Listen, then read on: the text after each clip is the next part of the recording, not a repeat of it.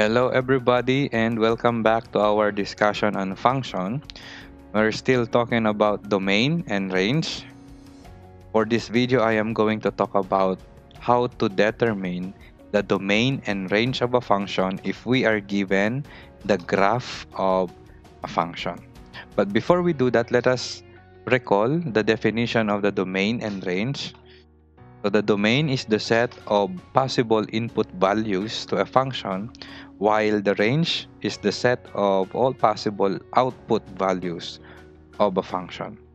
Now let's try to determine the domain and range of a given function using graph. Okay, so let us determine the domain and range of this first graph. Okay, so this is a function because if we pass a vertical line using the vertical line test, we can say this is a function, right? So what are the possible values of x in this case? Okay, remember, yung domain is the set of all possible values of x. Tama? So the domain of this function starts from -5. Tama? Kasi dito lang nagsimula yung graph. Magsimula tayo dito, mag-end tayo dito kasi yan lang yung proximity ba ng graph natin. Okay? So our domain is from -5 to +3. Since meron tayong solid dito, solid, ibig sabihin included yung -5. Dito meron tayong open circle. Ibig sabihin hindi kasali si +3. Okay? So therefore, our domain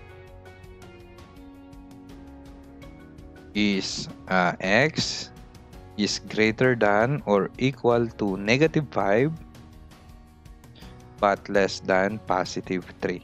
Okay, that's using the set builder notation. Okay, we can also write this using the interval notation as -5 to +3 open. Okay, how about the range? When we talk about the range, we talk about the y values naman, ano? So the y values starts dito, naman. Magsimula tayo dito sa baba, mag-end siya dito sa taas, dito sa +2. Okay? So yung range natin ay from 0 to +2. Yan yung range. Kasali ba si 0? No? Because it touches the x-axis, tama? So, kasali yung 0. Kasali ba yung +2? Although, hindi kasali dito kasi open circle yan, kasali naman siya dito kasi this is a closed circle. Okay? So, still, in the range, kasali si +2. Therefore, x is greater than or equal, this is y, di ba? Kasi y na. Range. So, y is greater than or equal to 0 but less than or equal to +2. Using the interval notation, so this is from 0 to 2. Let us take a look at this other graph.